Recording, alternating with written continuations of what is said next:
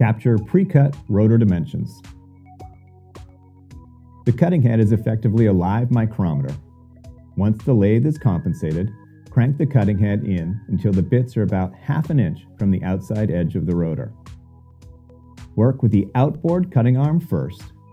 Advance the arm until the cutting bit just scores the high point of the rotor.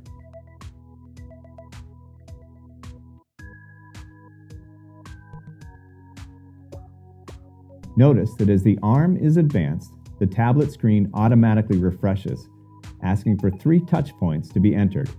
If you don't want to capture pre-cut geometry, you can continue to the cut process.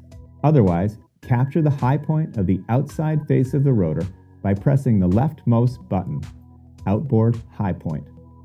Once this is done, slowly advance the outboard arm until the bit just makes a complete scratch around the entire rotor.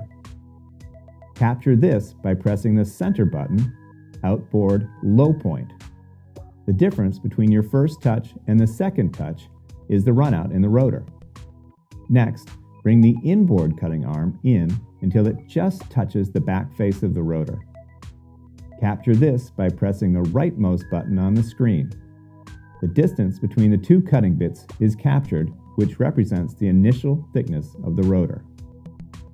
If you're not comfortable with any of your captured data points, you can repeat the process. Note that the displayed rotor thickness is always compared to the vehicle's spec.